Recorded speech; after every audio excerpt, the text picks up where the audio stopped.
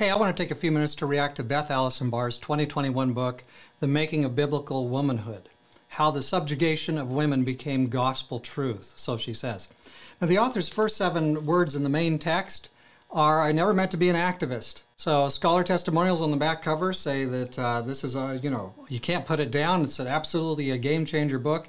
Sorry to say, though, that this is really rather a poor outing. It's not really that useful of a book, but let's look at it anyway.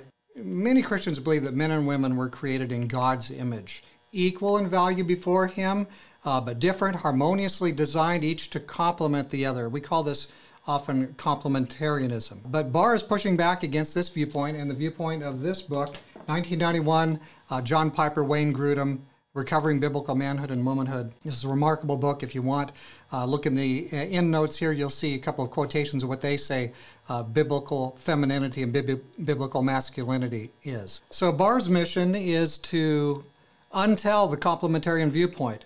Barr sees biblical womanhood as the idea that, quote, women were made to desire their husbands and let them rule, and that God designed women primarily to be submissive wives, virtuous mothers, and joyful homemakers. That's a proposal that it appears she finds objectionable.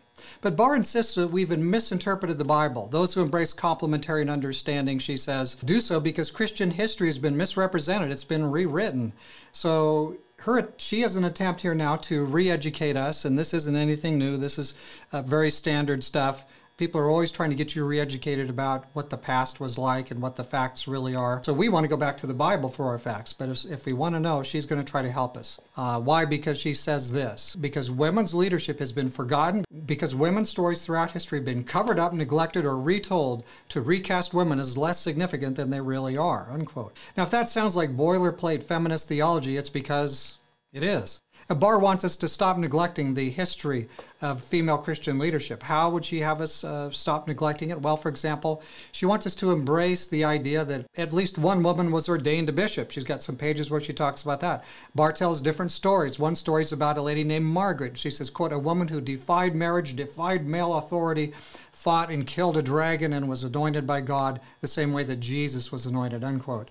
Well, that's kind of interesting stuff in there, but by the way, when you do an anointing, I've always anointed starting at the head, not the feet. It seems like biblically the anointings happen at the head, but let's just keep moving here. Now, on the basis of these and other stories, Barr says that the women remembered by medieval Christianity undermine the modern biblical womanhood. That is, she's trying to say that it undermines this false teaching, supposedly, that these guys teach. Instead of the clear teaching of Bible passages, Barr prefers that we would frame our understanding of women in Bible history or women in the history of the church, basically to take these maybes and tall tales as our measure. Remember this woman that slew the dragon and all that?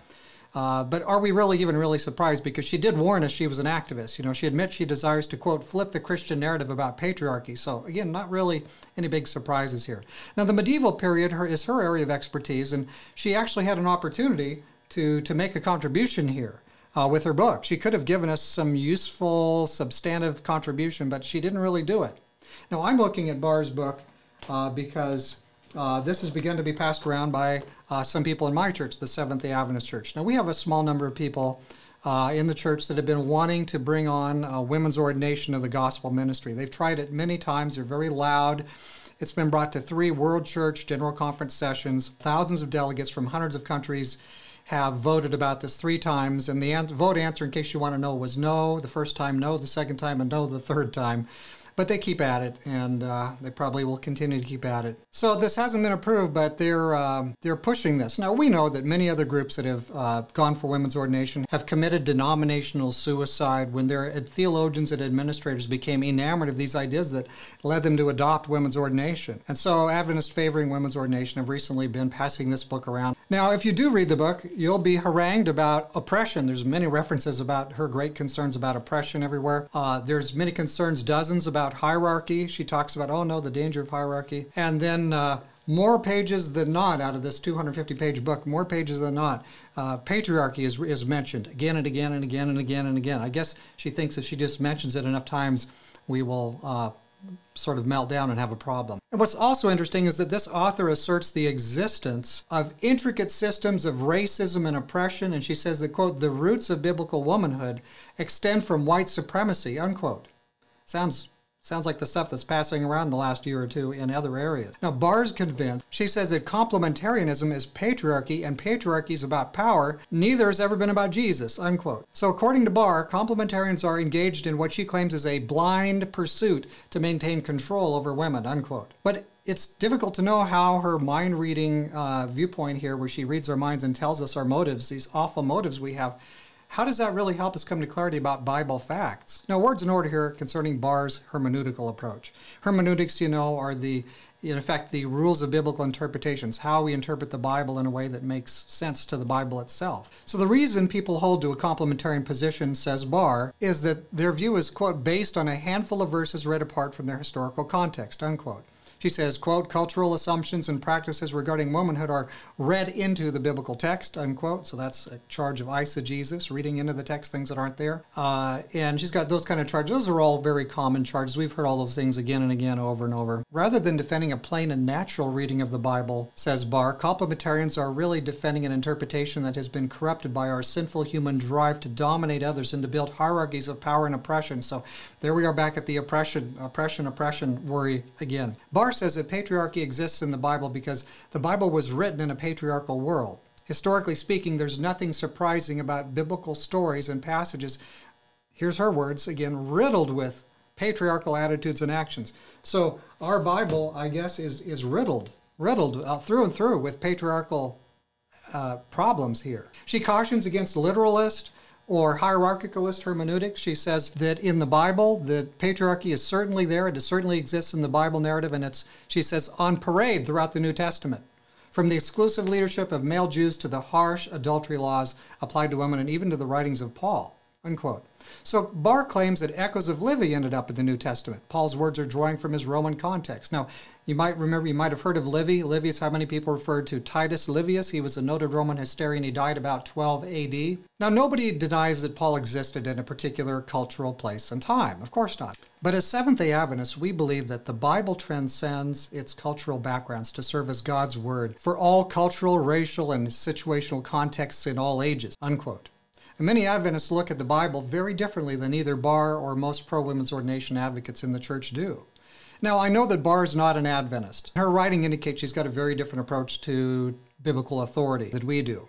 And let's face it, when she quotes scholars like Ben Witherington, Phyllis Tribble, Bart Ehrman, Ed Stetzer, she's definitely placing herself in the not plain reading interpreter category. Now, some will be interested in Barr's view of the Protestant Reformation. The Reformation, says Barr, meant that the arrival of renewed patriarchalism. So instead of a good thing, the Reformation brought a terrible day, this awful version of patriarchalism that she says was there. Biblical womanhood, she complains, quote, is rooted in human patriarchal structures that keep seeping back into the church, unquote. I wonder if it keeps seeping back into the church because it's in the Bible from the book of Genesis on a proper understanding of male and female and of patriarchy, not this super negative one that's everybody's passing around. Protestant reformers, she says, mapped Scripture onto a preceding secular structure. So for Barr, the Reformation was hijacked to teach error.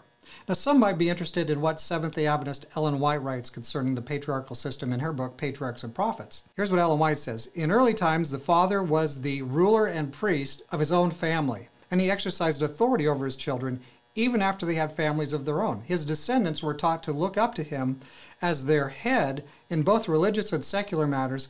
This patriarchal system of government Abraham endeavored to perpetuate as it tended to preserve the knowledge of God. It was necessary to bind the members of the household together in order to build up a barrier against the idolatry that had become so widespread and so deep-seated, unquote. So that's Ellen White's view, a very prominent Adventist writer and more. Now, Barr includes some Bible arguments. It's true. She, for example, has some arguments here from Genesis chapter 2. And so one of her arguments is about a translation of the Hebrew word Isha. In Genesis 2, verses 22 to 24, English Bible translators, she says, read their history into the Hebrew text because in these verses, the rib is made up into a woman, Isha, and in verse 24, the same word is translated, Isha is translated woman, is translated wife. So you're translating it one time as woman, and the other time you're translated as wife. So Barr complains that, quote, neither the word marriage nor the word wife even appears in the Hebrew text. While Barr fails to see that the word is the same because there is no different word for woman or wife in the Hebrew lexicon. This word relies on context for more specificity, and that's exactly what the reader gets in Genesis 2:24. So in verse 24, we read that the man leaves his father and mother. That's a verb. That's a big change. He's leaving father and mother. He's joined to this woman. It's also, she's said to be his woman, and they're joined to become one flesh. And so that's the marriage. And so the context is very clear, very clear. There's a change of this. By the way, if you go to the New Testament, Matthew chapter 19, Jesus refers back to this, and Jesus is good with it being the same way. So if it's good enough for Jesus, it's good enough for me, but I'm not quite sure it's good enough for Beth Barr. But anyway, she complains that the polygamous social universe of the Hebrew Bible was rendered in terms of a monogamous English marital discourse, unquote. So she had some different idea, I guess, going on about what's going on there. But she's worried about these early English Bible translations. She says they did not accurately reflect Hebrew words or relationship, but instead they reflected just modern English sensibilities. We read all that business about marriage into the text. It wasn't there. Well, her conclusion is simply wrong. The translation of woman and then wife is accurate from its very first descriptions. The Bible tells us what the right viewpoint of men and women and sex and gender and marriage and all those things is about. And so God is telling us his plan. It transcends all cultural bubbles, even the one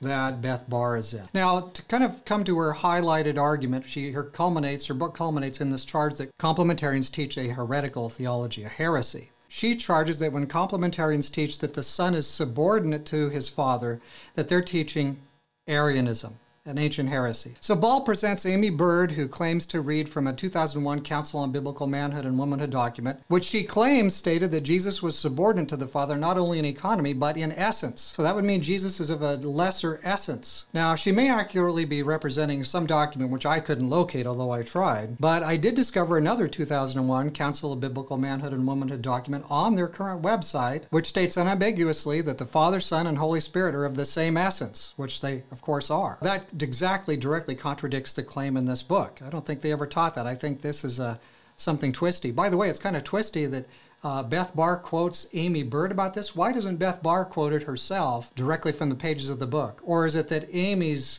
words are more useful?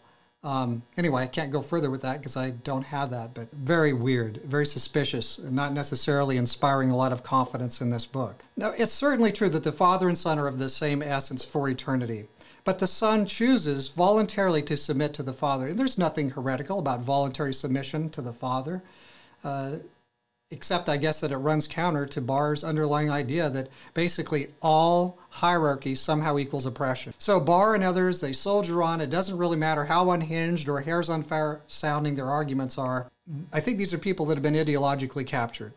I can at least agree with Beth Barr in at least one thing she writes here. She says, many people, in order to make room for an egalitarian position, have to do something with the way we read Scripture. So in other words, it's hermeneutics. And that's true. I think they do. I think they have to diminish the reading of the Bible. Now, we agree that all men and women possess the same natural rights to life, to property, to right living, so long as it's not at the expense of others. But when egalitarianism means equal authority, equal roles, sameness, total interchangeability, when that's what it means, suddenly you need an arbiter to tell us what's equal, what's not, what's fair, what's not, and Christians become entangled in this energy-sapping power relation conflicts just as Satan would have it. So, yuck, what a mess. Well, anyway, let's summarize here. Barr's book, I'd like to be friendly to it, but I have to say this book is underwhelming, even though it has a 2021 published date. So there's been chatter about the book. But you know what? Women's ordination, it's old news in most denominations. Virtually all the denominations which have accepted women's ordination before, they've continued down the same theological track. It's not like we don't know where it lands and where it goes. And they all seem to land in these positions of concerning maleness and femaleness and sex and gender that are totally out of this world, off the Bible pages, out of harmony with God. So I don't think we really want to go there. And what's very interesting to me, I'll say this lastly, Barr's book, although it's surely well intended by its author, the lack of evidence that it provides in favor of the positions that it gives us really reaffirms the point that there's really a sad lack of Bible and historical evidence favoring basically her thesis. So how long will arguments like Barr's continue to be made? I guess about as long as there are people wanting to find velvet off-ramps from the Bible teaching and the Christian approach to manhood and womanhood. So yeah, if you want to be countercultural today, go back to the Bible. And you probably won't get back to the Bible via Beth Allison Barr's book, The Making of Biblical Manhood and Womanhood.